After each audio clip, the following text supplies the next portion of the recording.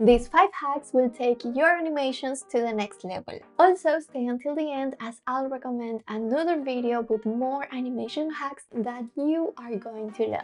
Hi, my name is Diana and I am a Canva verified expert. Welcome to our channel where you can learn everything about Canva. On this channel we have a series with Canva tips and tricks, and this is episode 12. Let's start with the animation hack number 1. This is the first hack I'm going to show you in this video. As you can see, we are going to insert text into a video, but not just only place text on a video. As you can see in this example, the text is actually behind the pasta that is falling. So that's the effect we are going to replicate with this hack. From the homepage, I'm going to quickly create a new document, so mobile video. From here, I'm going to find a pasta video. This is the video I'm going to use for the project, and what I like is that we see the pasta falling, and this is perfect for this kind of project because it is going to have this 3D effect in which the text is actually behind the elements on the video. Now, I'm going to take this video and I'm going to duplicate it. I'm going to take one of them and set video as background. The other one, we are going to select the video and then click background remover. This is a Canva Pro feature, so if you don't have a Canva Pro, you can get a Canva Pro free trial for 30 days. The link is in the description. Okay, so we have now our video with a transparent background. We removed the background so we can see here the pasta dropping on the plate, and that's perfect. Now, we are going to add our text box. So I'm going to add a text box, change the copy inside and change the font.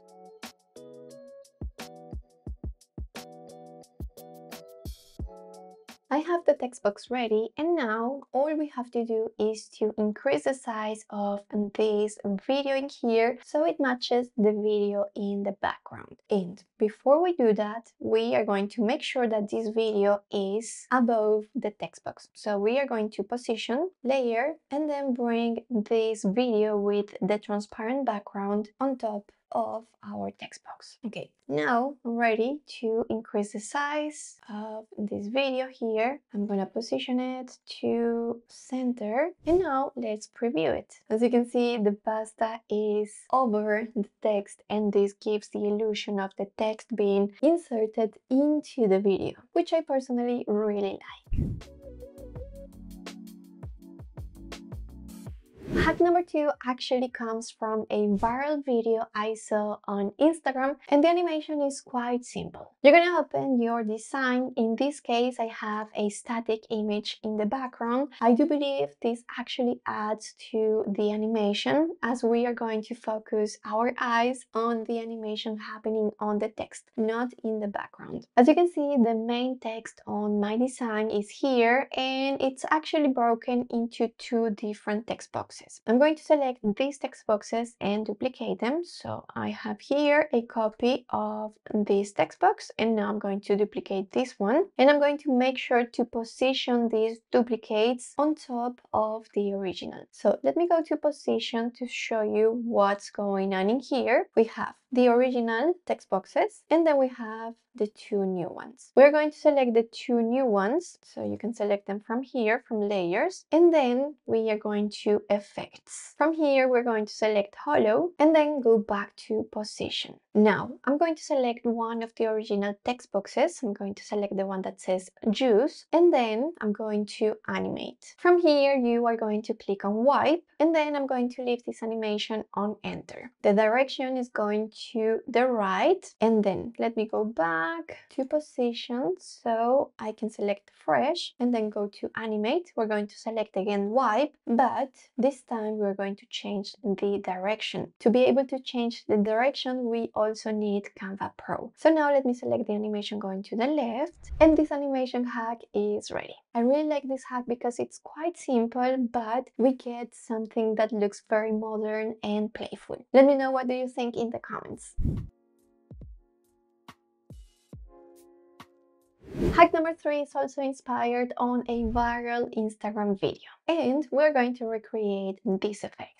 For this project, I'm gonna use this photo of RonDi, which I believe it's going to look great with this effect. Okay, so you're going to take your photo and you're going to duplicate it. We're going to use again the background remover on the photo that we have on top, and then you're going to make sure to position this photo right on top of the one behind. Now, the next step is to add a text box to your design. I'm going to quickly change the content of this text box and also the font and size. I have my text ready, and as you can see, I have the same copy 2 times. There is a reason why, and you will see it in a second. I'm going to increase the size of this text box until we have it all in just one line, and then we are going to effects, curve, and we're going to adjust the curve until we get a circle. Now, this is the reason why I have added this text 2 times. I wanted to have a big circle, so if I wanted to have a big circle, I need more text. If I had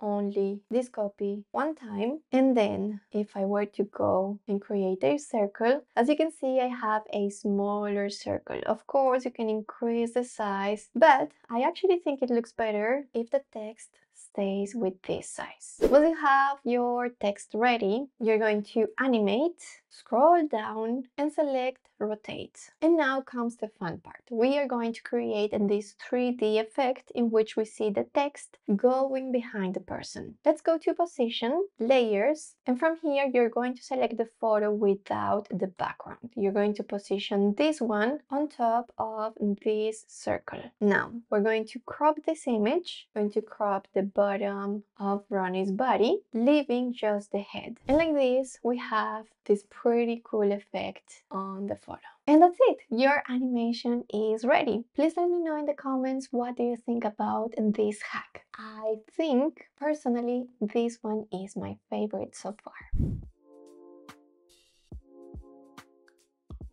With hack number 4, you'll be able to create this rotating effect. This trick is actually pretty simple. So I have here my design. I have a photo in the background. As you can see, the photo in the background has been stretched out, and I left a portion of the photo out of the canvas. I made sure that this edge of the photo and this one touches the edge of the canvas. Now, I have here 3 different frames. I'm gonna show you here under elements that if you go to frames, let's go see all, you can type Polaroid, enter, and you will find plenty of frames that you can use for this project. I actually used one of these, and using these frames are actually going to help you recreate this animation quite fast. Okay, now I have this design as it is. Now I'm going to duplicate page 1. You're going to make sure that you are working on page number 2, and the first step is to select the image in the background, move it a little bit to the left, and now we are going to work with the images inside the frames. So I'm going to right click,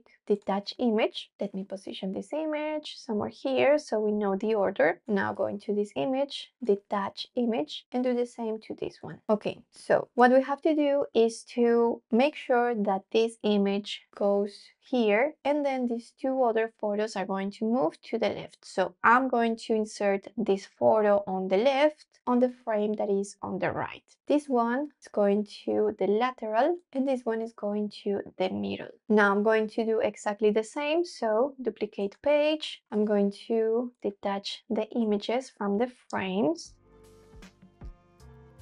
And I'm going to do exactly the same, moving this photo to the right frame, this one to the left frame, and this one to the middle. Okay, we have positioned the images on the right frames, and let's move the image in the background.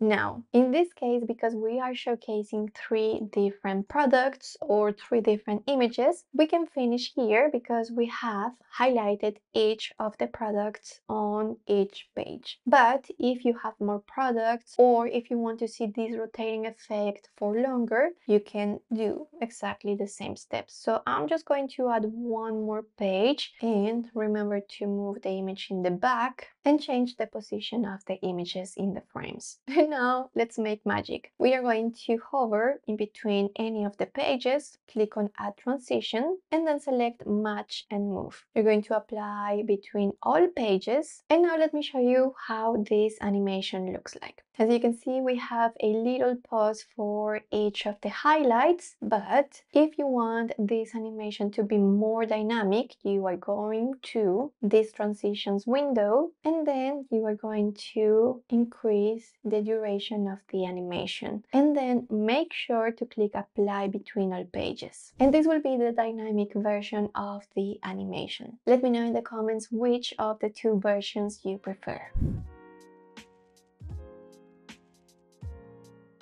On hack number 5, I'm going to show you how to recreate this effect of rolling end credits. I already have here a list of names that I want to use on these rolling end credits, and all you have to do is to select these text boxes. In this case, I have two different text boxes, one that says credits and the other one containing all of the names. So I'm going to select both of these text boxes and bring them all the way down. Now, by having them still selected, you're going to go to Animate, and from here, select Create an Animation. Now, you're going to make sure to hold Shift and then start dragging these text boxes upwards.